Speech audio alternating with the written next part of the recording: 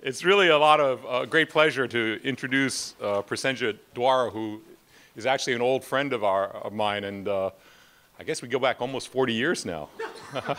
It's really quite horrible. I'm 35 at least.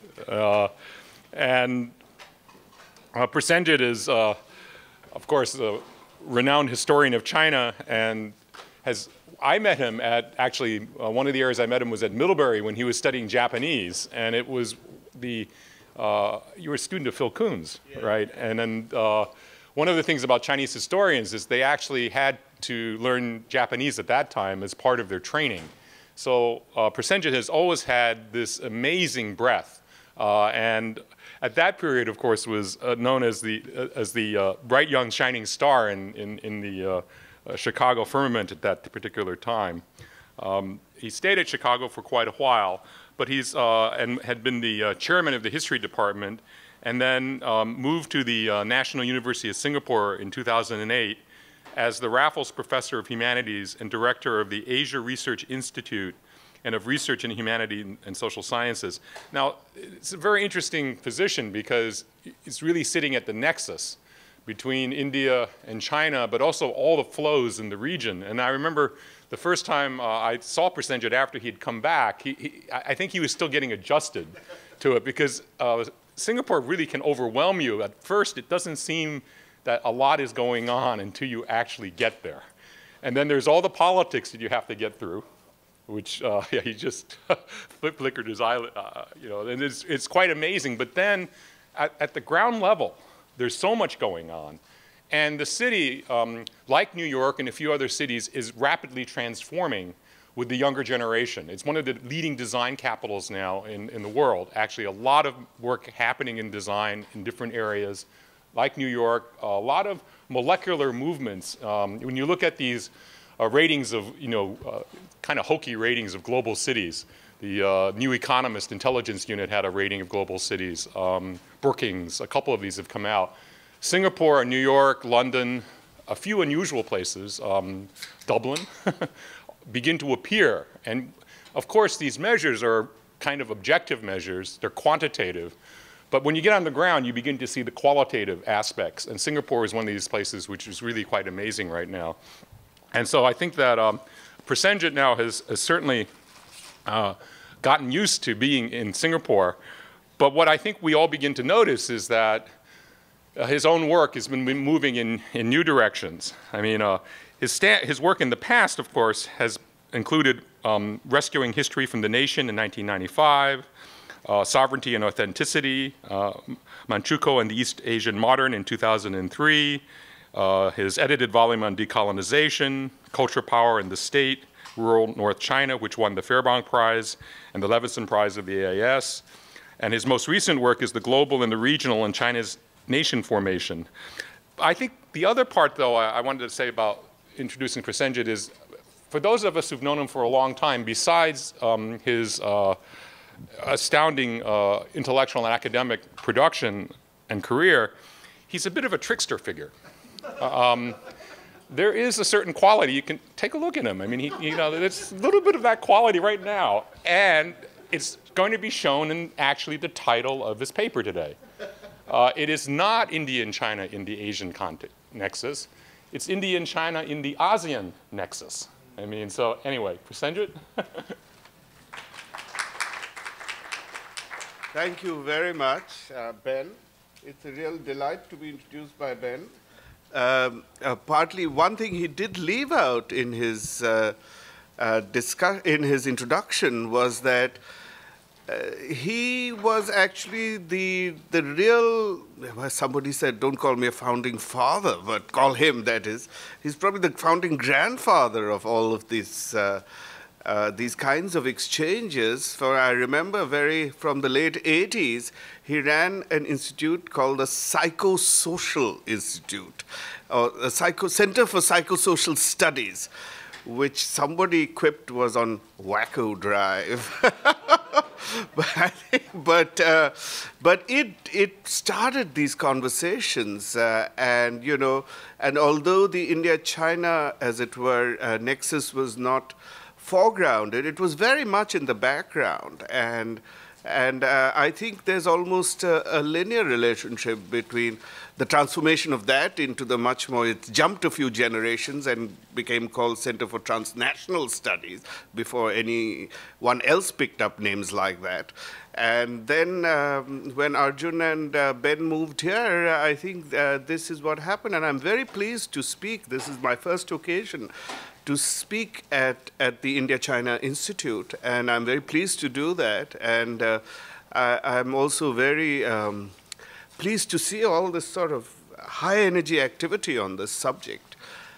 Okay, so that's what China, India, and the ASEAN Nexus, and a historical view. And when I saw that the conference, that this workshop had both comparison, connections, and so on, I thought I would talk more about connections. So it's about comparison, there is a little bit of comparison, but the main research idea is really connections here.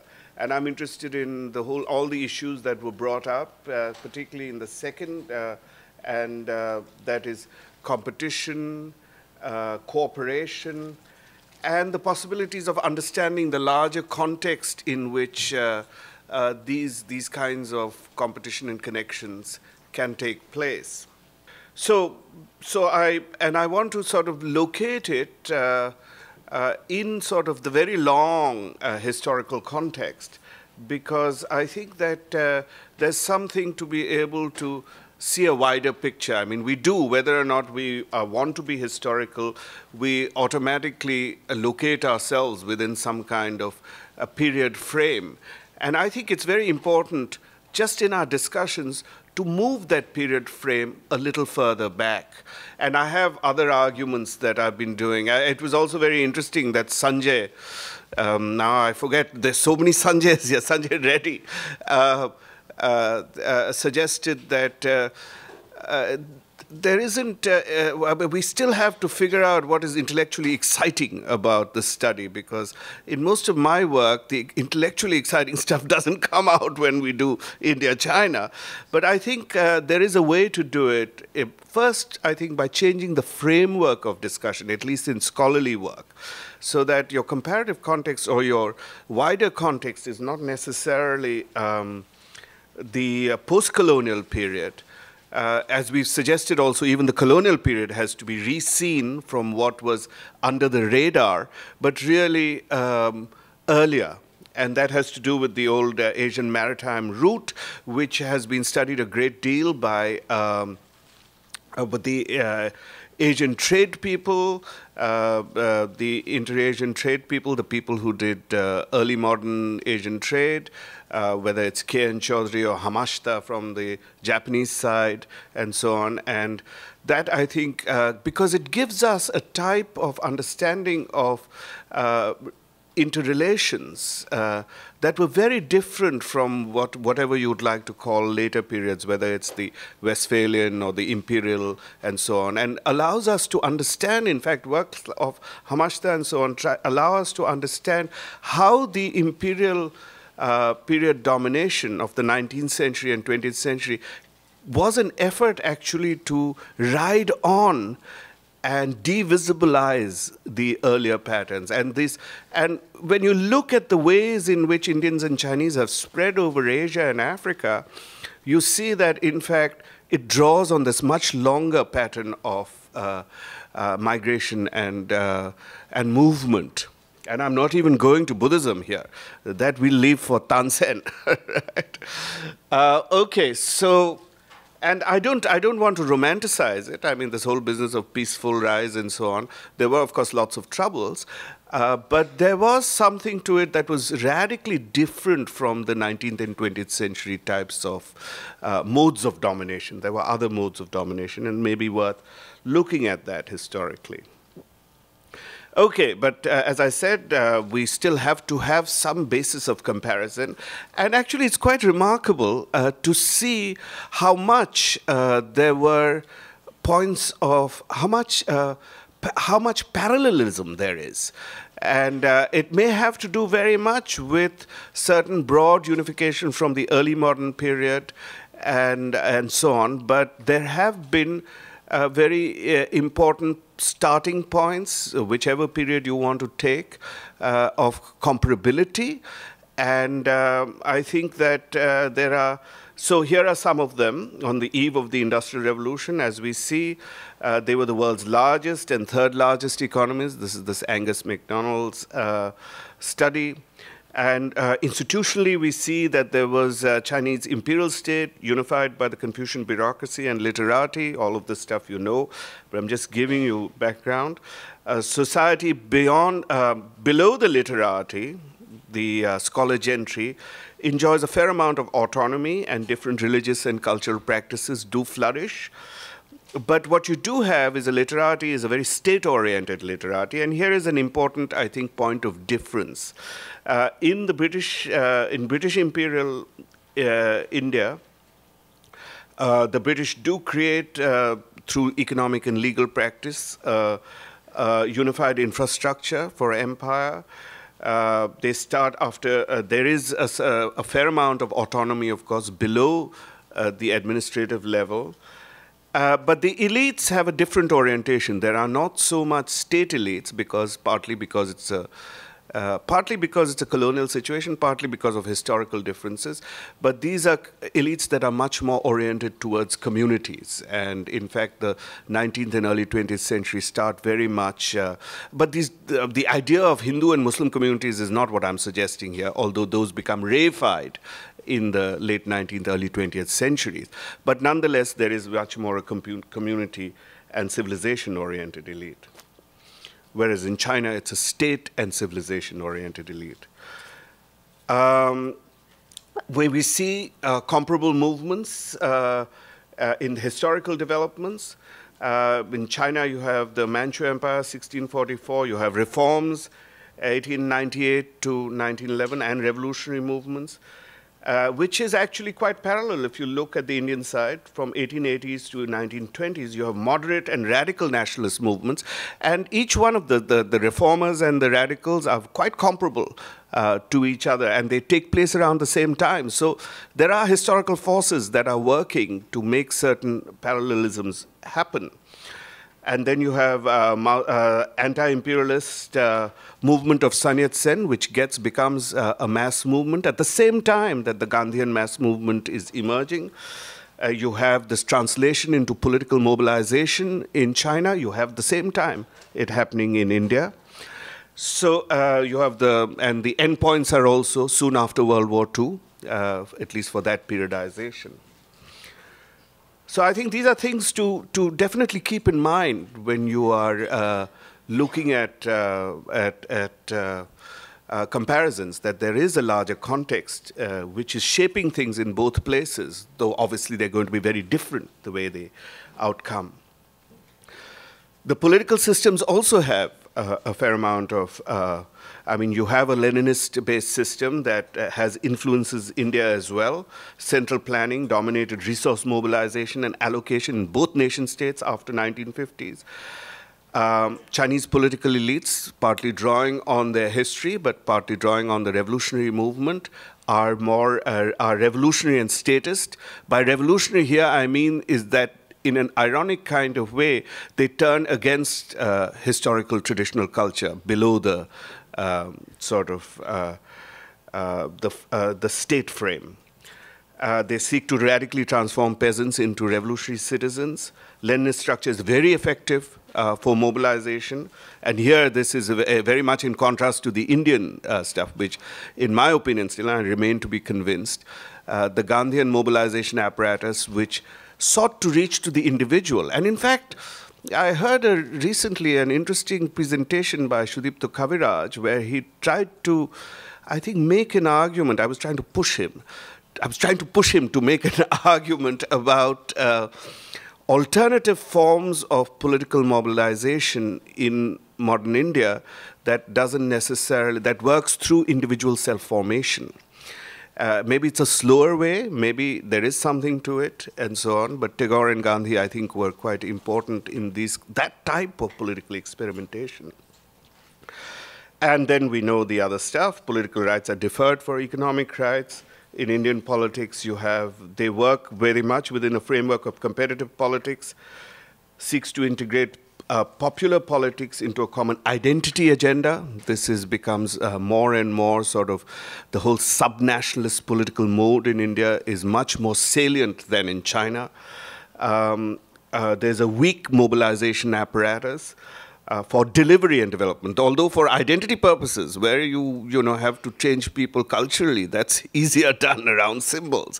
But when you actually have to deliver, we know that India has one of the weakest records of delivery anywhere in the world, probably. But and probably has to do with the nature of politics as well.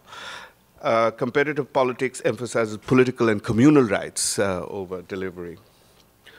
Okay, then you see these parallels again, which are pretty clear for you to see, especially from 1990, 1991 or so, when you have these rates of growth that follow very similar patterns. And in the last 10 years, in particular, since 2002-03, you have strikingly parallel types of movements. Okay, so just to bring you up to date on comparison of reforms, you all know this, so I won't spend much time. But just to point out some broad similarities and dissimilarities. Yeah, actually, ironically, there were more dissimilarities after reforms than before, which is an interesting issue when everybody seems to think that they become more common. They certainly compete for same resources, but the patterns of reforms were very different. So you have in India a strong legal and financial infrastructure, strong local entrepreneurship, technology-enabled service sector, which is probably the reason it develops is because it's not dependent on physical infrastructure.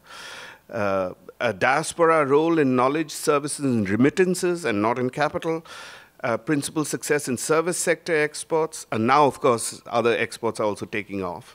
As I say, they were growing until over 50% in India. Industry and service reforms dominated, whereas agriculture lags behind. In China, as we all know, it starts from agriculture, right? You also have the Tangzhou reforms, strong local and central government, economic initiatives and outlay, excellent infrastructure for manufacturing, massive diaspora and foreign investment, capital investments, value-added exports going very early, structural growth, more consistent and predictable, and agricultural reforms, and this is a presentation I'm going to make elsewhere, where some of you will also be there at Harvard, which is the whole pattern of agricultural reforms is reversed. On the one hand, you have the reforms begin in the agricultural sector in China, whereas they're not touched in India for a long time. And secondly, the types of changes in agriculture have to do with property systems, incentive structures, and so on, which are not handled at all in India. And those things release a huge amount of energy in the agrarian sector, though, of course, now things are more comparable. Okay. What are first the main areas of tension? You have the border issues, of course, which we talked about a lot. The Hindi Chini Bhai Bhai, cooperation till 57, the Tibet issue, the agreement between India and PRC on trade and intercourse between the Tibetan region of China and India. This is 1955, which is a very important development. And what you get is an upgrading, I would say, and I've made an argument, I don't know where Lily disappeared, but I think that what the Chinese and Indians did was really upgrade the Westphalian into the Panchila system, which was also sort of Westphalian for the decolonized, as it were, so that you don't interfere into each other's affairs once you work out these kinds of arrangements, but then you can continue to be imperialist in other respects, right? So then you have the war over the MacMahon. I think one of the very interesting things here, of course, is precisely the impediment that the Indian side has posed to resolving the border issue precisely because 62 is such a scar on Indians and Chinese Indians and everything related to that. So that, you know, in the 80s, there was an offer that came through that, you know, okay, we're still ready to swap. You want to take not Tawang, but Arunachal and give us Aksai Chin, we can do it. But no Indian government can afford to make that precisely because of that scar and because of the side of political heat that surrounds that so much. Whereas, as we also all know, most Chinese don't even know about the 1962 war. And so for India, it's a very fraught political thing, whereas China can always use that as a lever, you know, in many exchanges and things like that. And now, of course, it's off the table. So unless we can think about how it can be brought back, that's another interesting issue. Strategic issues are the nuclear test in 1998. Of course, what has become very clear is that there's also a sense of Indo-US-Japan cooperation and the kind of, which has, of course, been changing India's ability to leverage in the Chinese, in bilateral negotiations. And you have to start thinking of what this role, and I think the Indians have been sort of working quite well on this, and there is a kind of an equilibrium, a very dynamic equilibrium that is emerging in India-China relations, where there is more equity, I think, in the understanding of what they can bring to the table. There is the sense that that the maritime power now is the area that will need to be developed, and this is both India and China are very exercised about this. And I'll come back to that when we talk about the ASEAN Nexus later, so I won't stay here. Pakistan and Kashmir, this is, Pakistan has always been what the Chinese have called an all-weather friend, and so has Bangladesh, incidentally. So this is something that gives it significant priority in Chinese foreign policy. But it has not, but more and more over the years, there are more and more tensions, of course, in that relationship. And Pakistan and China has agreed on many occasions to not push as much as it could on the Pakistan issue.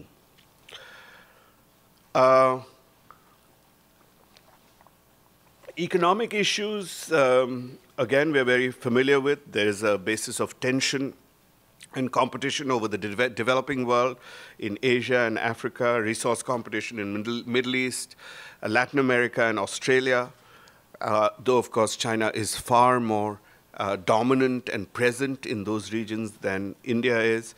But there are areas of tension, but they're not significant, I think, at this point. And there's also possibilities, though very limited, of cooperation. That whole Chindia formation in these areas. And there have been 2 or 3, I think in Syria there was, and in certain other areas where they come together to jointly bid for things, for resources. We know that the tension, that the economic surplus that China has also produces tensions in India. And then there are... and on the other hand, the Indians are upset that the Chinese have restricted, are not permitting as much pharmaceutical industries to go into China as could be. And in fact, it's a lever that China has always to sort of open up much more of the pharmaceutical markets, because that is, in fact, one of India's great industries. And we have Falguni here to tell us all about that relations, I think, that relation. Political issues, some of these, as some of you mentioned, Nimi, I think, mentioned earlier, are exaggerated, right?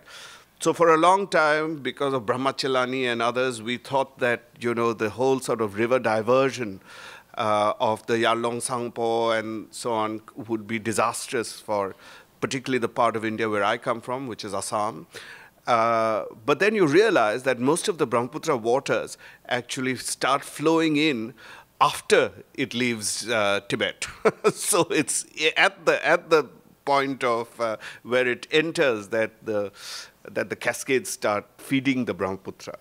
So it's not as big an issue. I think India has been using it as a leverage for much more. But it could have an effect. There's no question it could certainly have an effect.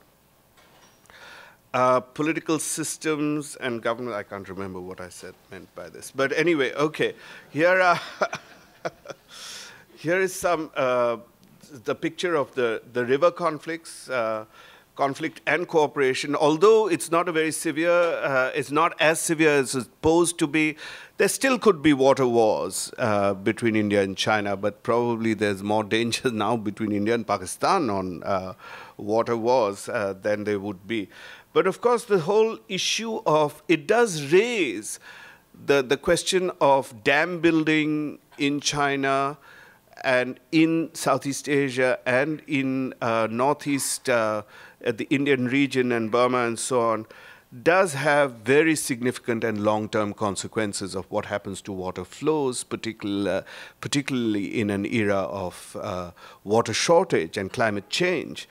And there is now, and we also know that there are problems with not being able to account for, to get real statistics, whether in China or through other nation states, that are accessible to international agencies or to transnational agencies who could monitor and affect this kind of thing.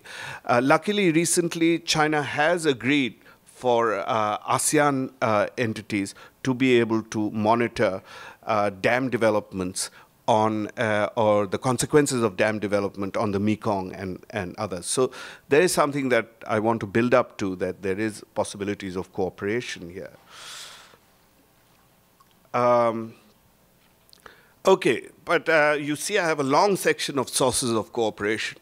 So there are, and many of you have also brought up the possibilities, so particularly looking at below the radar of people who've already, of non-state, non-official kinds of relationships. We have a massive trade potential. It's now, I believe, recently has reached 70 billion and expected to be 400 billion and so on, and that's fine. And I think the most important contribution that can make is deepen economic interdependence. Because really, I'm coming to this whole issue of how can we avoid tension, more than anything else. And because that seems to be one of the real problems in the future of the world, if you begin to have serious tensions and conflicts between India and China. I think deepening economic interdependence creates many types of multilateral arrangements that would prevent one tension from flaring into a centrally consequential one. We have a case of Huawei, which has been now for well over 10 years, one of the biggest Chinese multinationals with a dominant presence in India, although it keeps also under the radar for obvious reasons. Bangalore center of Huawei itself employs almost 2,000 employees, and they're not even into high tech. So if you look at the high tech industry, there's much more. There's also things like Shindia Steel, not Chindia, but Shindia Steel, which has been established but not doing too well. And recently, of course, there's been lots of, ever since this recent conference, when was it, in March, of the BRIC countries in Delhi, there's been an agreement to set up a kind of a BRIC bank. It suggests all kinds of naming puns here. And of course, the main thing is that the main supplier will be the Chinese with the renminbi. And we see this is already happening. The Reliance and the Ambanis have been to China because they can't get money anywhere. They're going to China and they're getting their loans in renminbi. And they're getting investments. An Indian government company has invited Chinese investments in power equipment development and so on. So, I mean, these things are going to happen, and the inexorable kind of move of Chinese, of this incredibly vast resource of treasure of Chinese capital will have to be spent in these areas, and India is going to be a major recipient of it. What kinds of ties it'll have is another one, is something else, but the issue is that it will create very important interdependencies, I think. Opportunities for Chindian companies and so on. This is, of course, still looking into the future. There's too much cultural baggage in between for. But if they did come together, you could have the software, not just in computers, but in management and all kinds of things, research and so on, of Indian companies together with the hardware, not just, again, physical and infrastructural. With Chinese companies, these could be easily globally dominant companies if they were able to create something like that. And there is also, they're both, as we know, rising status quo powers. They don't want to rock the boat. They often cooperate on global issues. But I thought it was very interesting that somebody mentioned that they cooperate on global issues, but not necessarily on Asian issues. Actually, that was Madhu, I think. I can't see her. Is she here? Oh, there you go. Yeah. But we may have a slight difference of opinion here, which would, I think, be interesting to see to what extent China can, you use the old Japanese word, datsua, right? Escape Asia and become global. But I think that there are many more ties. It's Gulliver, there are lots of strings to Asia. And we have to see how it can work that out. But I do agree with you that India is turning more and more towards this Southeast Asia. And also, I think India and China this will never be resolved because there's too much leverage, but they are increasingly convergent in their concern over Pakistan and Afghanistan in that area. There's, of course, also massive room for competition there. And talking a bit about how the Indian leverage has increased in the geopolitical realm, I think we begin to see the impact of it from 2010, when China also recognized India as one of the most important, that was said very carefully in 2010, one of the most important bilateral relationships in the world. Wan Jiabao has since been sort of reinforcing that message every time they go to India, or there's a back and forth and so on. So, and in fact, he even makes the comment that both are part of the Asian family to promote peaceful and stable regional environment. And so this is talking at state level thing. I want to tell you a little bit about, how am I doing for time? 20 minutes, half an hour, yeah. I want to tell you a little bit about this West Heavens China-India project, which is something that is happening below the radar and is beginning to grab a lot of attention, at least locally among intellectual circles and so on. And it was started by by Chen Guangxing in Taiwan as an advisor to T.Z. Chang, who is one of the greatest and very intellectually respectable art dealers in Hong Kong, and he also happens to be the brother of another Chang, who is Chang Sun-ren, who is the principal owner of Sun. What is that? They're the world's biggest producer of photovoltaic micro cells. So they put in all this money to develop India-China. I mean, these two brothers are basically, they dress like Confucians from the early 20th century. They wear those round glasses and they wear these things. But theirs is a very idealistic Confucian project. Bring back history, bring back Asian ties, and so on. So they started this in 2010. It was first supposed to be an art exhibition, but they also had 8 Indian intellectuals speaking to Chinese, and it got a lot of publicity. I was luckily one of them, and then they produce volumes that they keep producing out of this. But it's really taken off, and what's taken off is the art part. The art, cinema, popular culture is now moving to different cities. I couldn't do a good, but this is West Heavens. And there are all kinds of architecture, design. Where is Ben? Yes, design is a very important part of this. Some of you will recognize Ashish Nandi here with Chen Guangxing.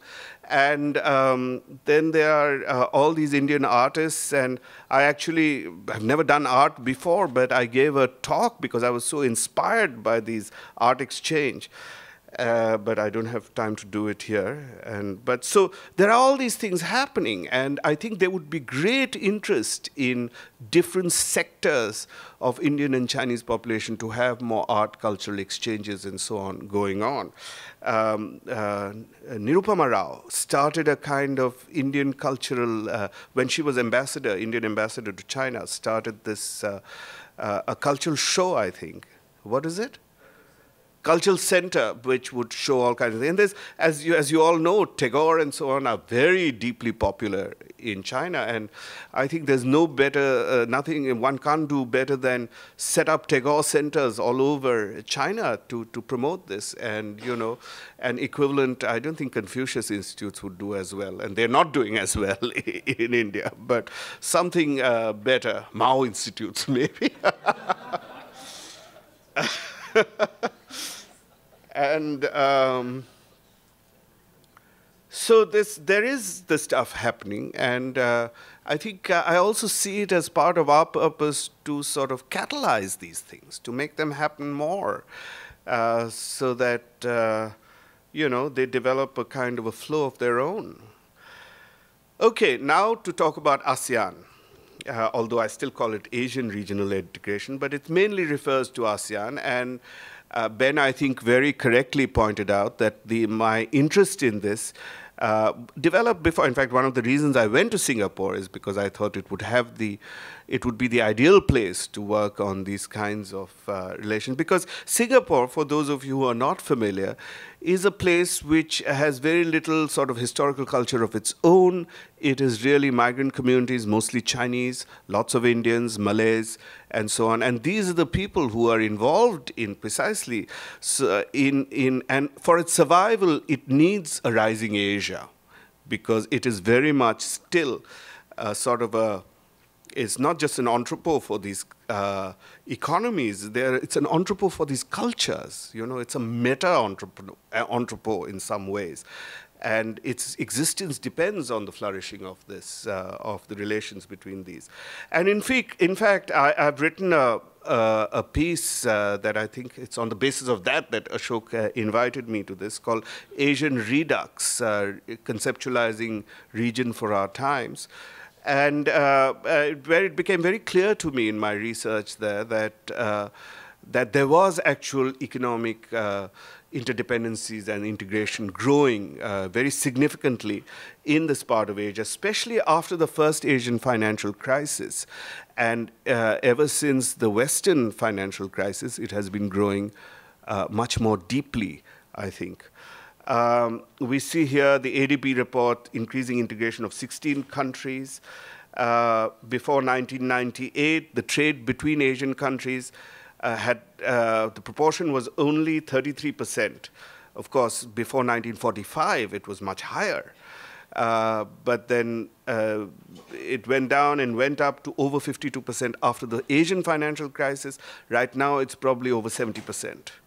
So, I mean, you know, you're talking about very rapid movement, very rapid transformation of these geographies of trade. And a lot of it has to do with the vertical supply chain production networks, where, you know, now you can't figure out any product that is from. But the point was that earlier, the destiny of these products was to be consumed in the developed worlds of Europe, America, and Japan. But right now, they're being consumed all over Asia as well. And I mean, it'd be interesting to see the consumption figures, which I haven't had a chance to look at. And I think that's something that has also taken place over the last 3 years or so. Financial integration is weaker, but maybe just as well for the time being, seeing what's happening with the euro in Europe. It will need a lot more time for a diverse place like Asia to have any kinds of.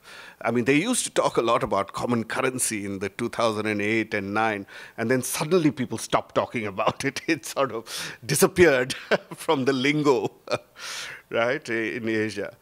There's also a lot more integration in tourism, high-end popular arts, and in religion, and all these new religious movements going from China. I remember I used to give a talk where I used to end with how the two Falun Gong representatives in Mumbai in the early 2000s were both Swedes.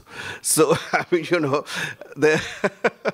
and they used to run a big, and they had a huge following, as you can imagine, in India, whereas Sai Baba now has a huge following all over Asia, including parts of China as well. And one of the very rapidly growing movements in China is not just Christianity, but Baha'i as well, you know. And I met a group where their children married. They were both Baha'i, and they married in Bangalore. They met in Bangalore, and they married. So there are all kinds of sort of things happening that is not yet quantifiable, but that is indicative, I think. ASEAN is the hub of Asian integration. India is increasing its interdependency with the region, particularly with individual and ASEAN FTAs. India stands as now ASEAN's fourth biggest trading partner and accounts for 10% of India's global trade. And I expect this will also grow considerably once these ASEAN FTAs, once a service FTA is signed by the ASEAN people, the ASEAN countries. Now, why do I think regionalism is happening? I think regions are emerging, are very much actually a consequence of globalization rather than the other way around. And it permits smaller clustering of sovereign or semi-sovereign agencies to tackle spill-out problems from globalization. These are the sort of the reasons I think we need regionalisms. We need to coordinate common and linked problems of regional public goods. Nimi talked about water as very important, but also we can think of climate change, public health, environment, which are all can be very regionally pointed, specific. And we see this already all the time, and especially now that Burma is opening up. I mean, that whole Northeast India and its connection with the highways and connections created in Indochina is going to become very significant, and the linkages there are going to be potentially both problematic and great opportunities. So, but as we know, regional involvement can preempt China-India confrontation, which, as I've said, could have a terrible effect, fallout on the world, and in Asia in particular. So rising tensions might affect Singapore through ethnic links. So this was, of course, made for Singaporeans, this comment. Just to give you a quick rundown on what China's role, and this is, of course, the critical issue, because as Madhu and others pointed out, the whole Chinese role in Southeast Asia now is a very complex and a very important one. Because historically, you know, China has always had, this has been China's Asian hinterland, much more than Central Asia. It's been Southeast Asia. That's where Chinese migrants have gone out. That was the source of a lot of goods within China, right from the Asian maritime period. In fact, it is connected, directly connected from the period of Asian maritime trade, from the 12th century onwards. And by and large, although Chinese prevented or banned trade precisely because it produced so many opportunities and problems through some of those 14th, 15th centuries, they could not stop it. It was a very important source and outflow of migrants and so on as well. So, and this was the central region for its tribute zone. Also, as we know, by now, ethnic Chinese population in Southeast Asia is wealthy, influential, and willing to assist.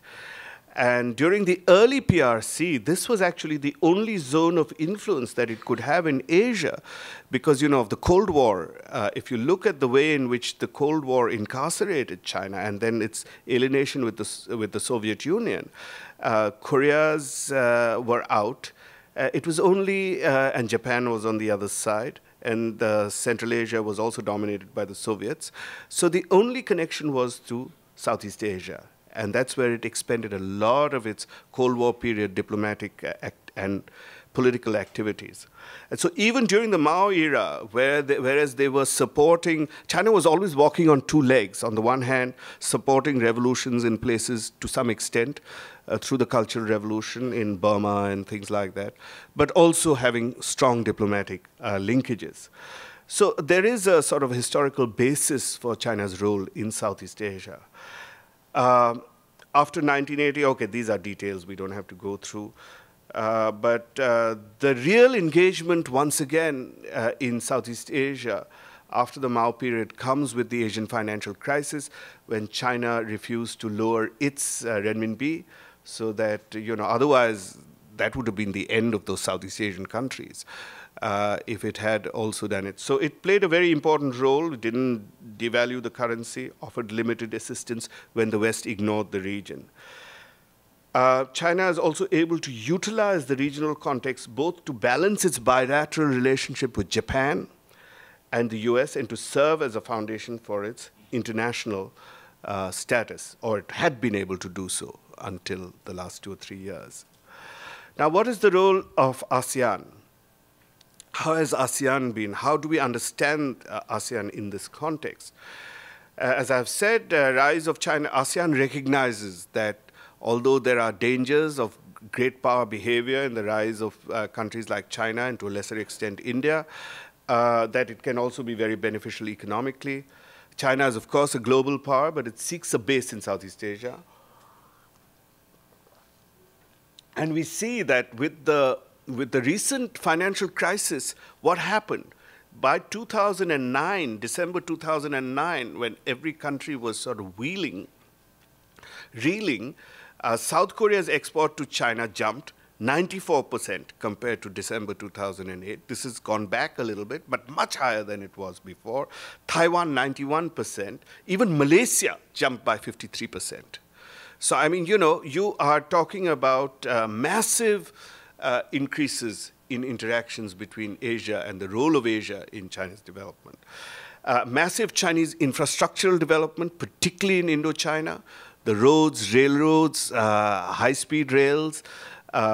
We know about dams that are more complex and more complicated all over Laos and the Mekong.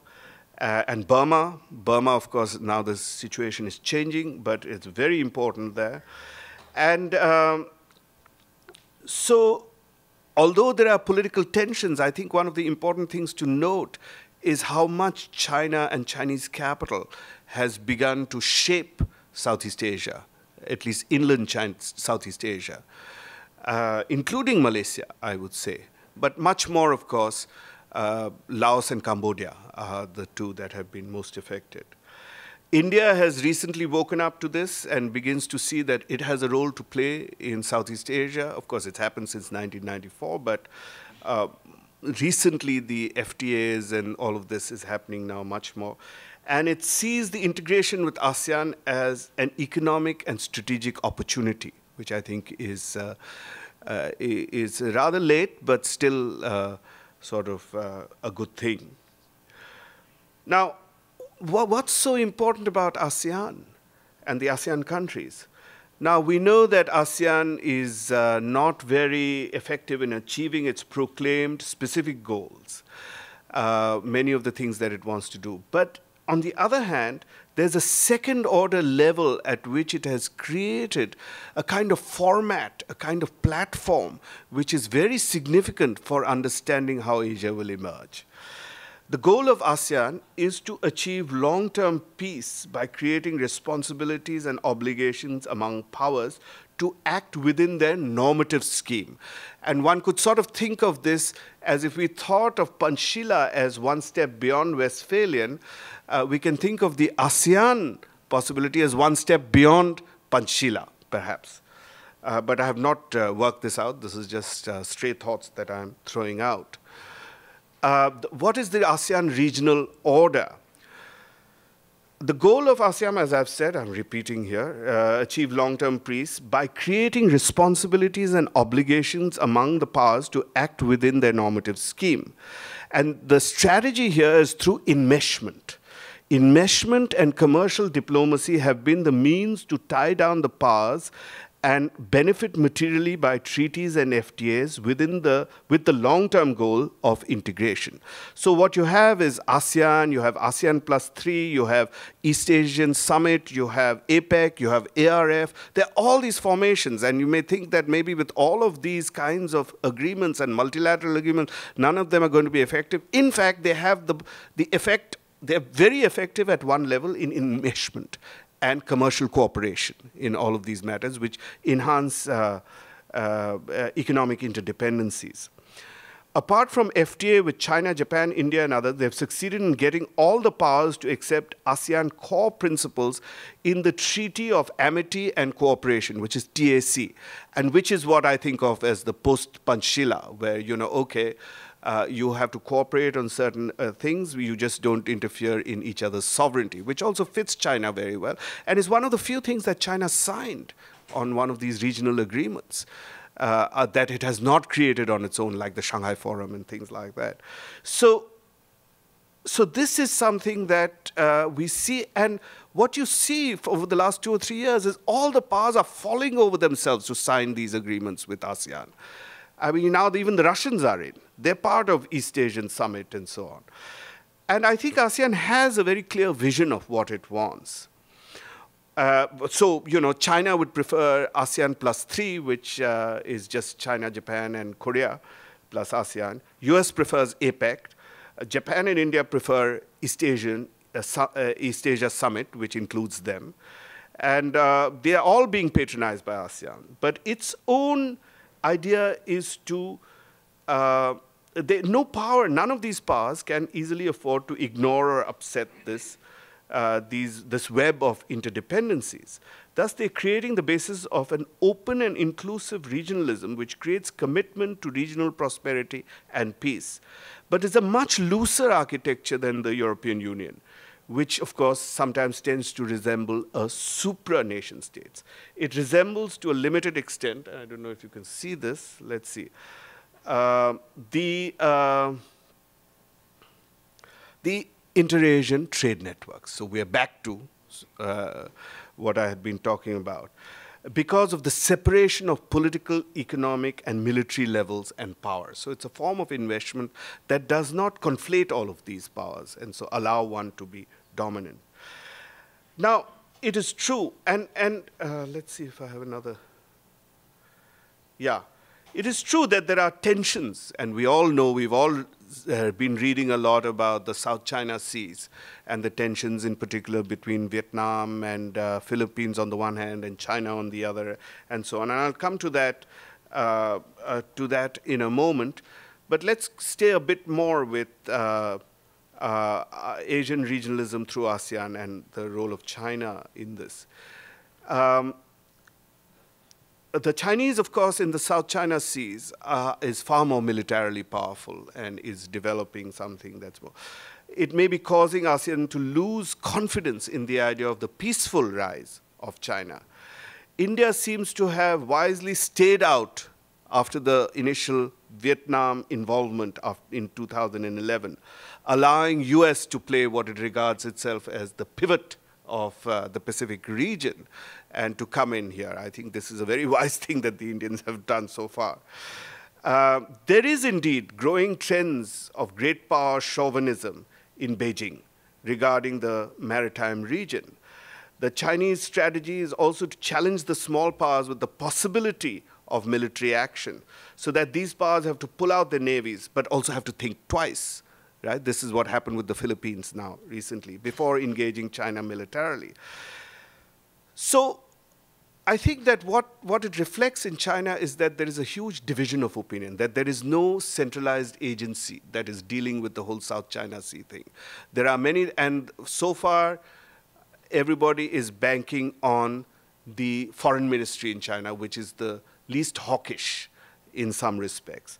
And in fact, this month, in April 2012, the Chinese Foreign Ministry said no country, including China, claims sovereignty over the entire South China Seas. So this suggests that the ASEAN regional system of interdependencies is working, and maybe the best way of eliciting Chinese cooperation is by involving themselves more and more in this. While they will, of course, have that tendency to not be bound by this and to be a global power, nonetheless, they'll still be tied because of their commitments in the region, as I said, the Gulliver role, to be responsible. And I think one of the, what could be a very interesting development is out of all this, if there is a kind of a regional maritime architecture that develops, in a sense, across the entire span of countries that operates in this region. Because if it does develop, this would involve places like India, China, and Southeast Asia, and Japan, and so on, and make them, at least give them a format to exercise some kind of responsibility and constraint. There's one thing I forgot to mention in all this, is that the ASEAN vision of the regional order is clear because they have a very clear pecking order. US remains for them the most important power to maintain stability in this. The next most important is China. There's no question, right? After that, then you have Japan and India and so on, who are regional powers. And how to sort of, so the enmeshment is not, they're not playing these powers off. This is a pretty stable model. But the idea is to enmesh them all. And once you get them there, then others will follow, right, and produce this. So that's what I think, that is where I see the hope of India-China relations, the future of Asia in ASEAN. So I'll stop here.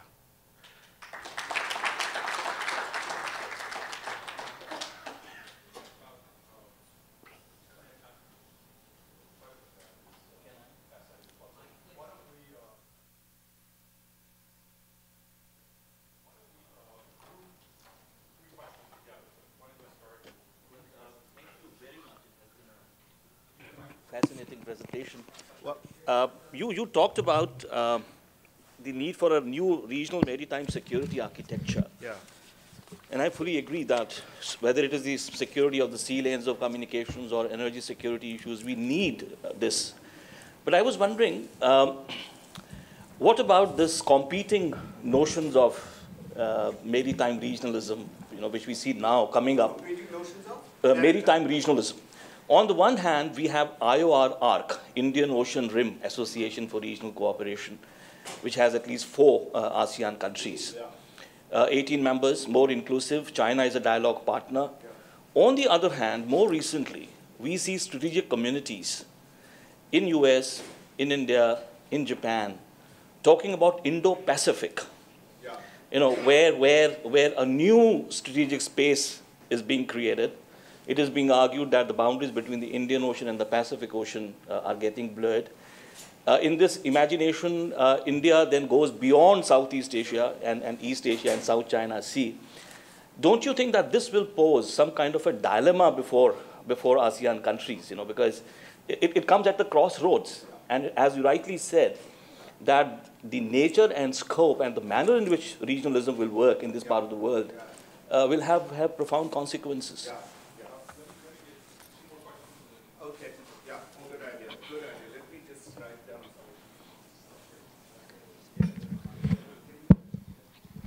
Thank you, sir. I'm Yang from Chinese Academy of Social Sciences. I'd like to raise some questions. The first is about the strategic challenges between India and China, because you mentioned about the maritime.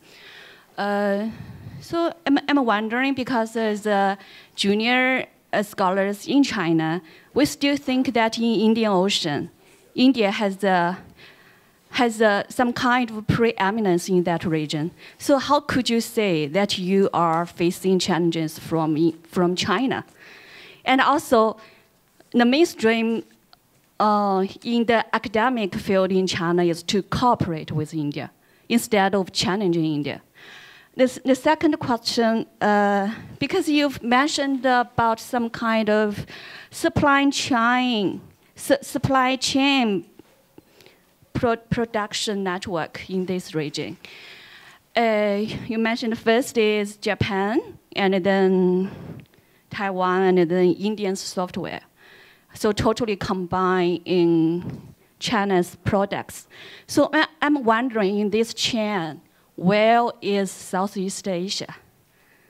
it's very interesting because last year one of my colleagues have a very specific studies on this, and only one difference is about your conclusion is that first is Japan, and then the second is South Korea, Taiwan, and then is China, and then is Southeast Asia, and unfortunately he put India behind Southeast Asia. So I'd like to know your explanations on that. Also, we are trying to discussing the ASEAN role in trying to promoting the regional integration.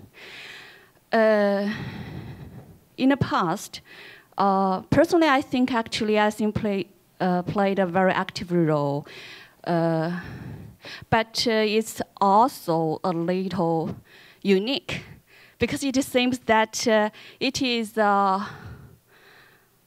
small states that are set as a driver to it's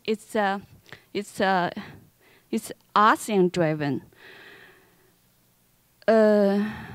If we are considering about the United States back into Asia Pacific, how could the big powers, what kind of role would the big powers play in this process, including China and India? Okay, thank you. Okay, thank you. I had two questions. They're related. The first is, could you elaborate a bit on the benefits you see of enmeshment? I mean, I took your main point. You have these multiple formations.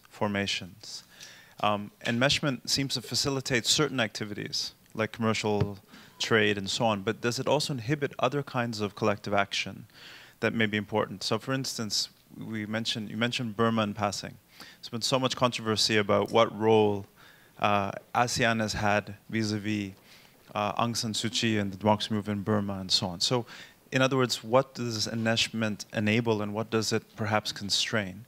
And second, if you could elaborate a bit on the normative order that you mentioned, because it seems that what it helps enmesh, you say Gulliver is very evocative, but seem to be multiple Gullivers. There's sort of America, there's China, India's trying to be another, mainly China. India is trying to then occupy that role. And of course, these are all states. So the normative order for whom? And for what purposes does ASEAN and then then there's a sort of ecology of different regional formations. Whose interest does it serve? And whose interest does it perhaps frustrate? For what purposes? Okay, can I get to some of the questions? The maritime regional architecture, yes, I think you're right that there are, I have not been paying much attention to the different maritime sort of alliances that are being developed, but okay. But I think there's no question that it has to be ASEAN at the center of it. Precisely because the South China Sea right now is such an important part of it. And right now, all the rest is, whether it's Coco Island or whether it's, the Burmese ports or the Sri Lankan ports and so on, and I do agree with you. I think that the Indians are once again exaggerating the power of these Chinese bases in Sri Lanka and Burma. They're not military bases. They are, in fact, they have not been militarized, and so you can't talk about a string of pearls and things like that with India. But nonetheless, the Indians are worried that there is a greater and greater Chinese influence in what it calls it feels, it doesn't call, it can't dare to call it, its backyard, right? And so so I do think that in that respect, South Asia would benefit very much, India would benefit very much from an ASEAN initiated regional maritime sort of architecture that would also lay down the rules of, of operation and procedure. And it would have to be sort of also tied to international agencies. And none of these are going to be international agencies dealing with the law of the sea and things like that. So I think that there's no question that this will have to be negotiated at the highest level. But it would have to stem from ASEAN, I think, because they're the ones the most at stake. On the issue of, I'm sorry, I missed your name. What is your name, ma'am? Yang. Ms. Yang, Dr. Yang, I'm not sure your different questions was how, one of your questions was to what extent is ASEAN, how can it be a driver when other big powers are already involved, right? That was one of your, and so can one see it legitimately as a driver when the US, I think you're suggesting that the US and its agencies are involved. But I think that's precisely what ASEAN itself has done very skillfully. It evokes the US without necessarily involving it wholesale. I mean, you know, they could have had an agreement that said, okay, we back all of these US-initiated moves to contain China, but other than the Philippines and Vietnam right now, the others are not willing to do that, and which may then produce a problem for this regional maritime architecture as well, right? And we'll have to work with, which is why I think of it as a future goal rather than something right away. So I think the ASEAN structure can do a lot, but it is certainly also limited in what it can do. As far as industrial powers are concerned, I think there's no question that these smaller countries, these ASEAN countries and so on, will have to, well, Vietnam is already taking over a lot of the lower value production from China, and Chinese industrial production is moving up the value chain. But I don't think that this the whole sort of supply chain network is going to be affected by that. I think they'll just move as long as capital is transnational, and more of it is. It is, and I think also increasingly, much of Indian and Chinese capital is also transnational, and they will also be producing in many different places where it is most attractive for that capital to produce. So that, I think, will change the geography, as we know very much, from national-based geographies to capital-based geographies, which are linked, which have separate linkages. Okay, now the issue of enmeshment, and what do I mean by enmeshment, and normative for whom. My perspective of normative for whom is normative really for me. I mean, that can only be the case, because if I'm making a normative argument, and I see it as the best interest of the region, of the survival, of the sustainability of the region, and the continued prosperity of the region and peace of the region. So I think that, and of course this is also what ASEAN is saying, but there is a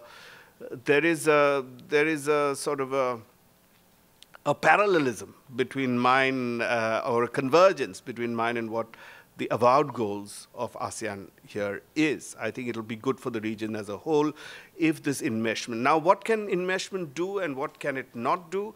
I think actually, I don't know your view on what you were suggesting, but I think a lot of the Burmese developments have a lot to do with what ASEAN has done. I think the role of George Yeo in incorporating, and certainly the Singaporeans are touting it as one of their achievements, bringing Burma, not isolating Burma, bringing it, but on certain conditions, imposing certain conditions for it and so on, has been a big factor behind what the Burmese military junta has done. So in that sense, I think that's been good. It has had a political effect.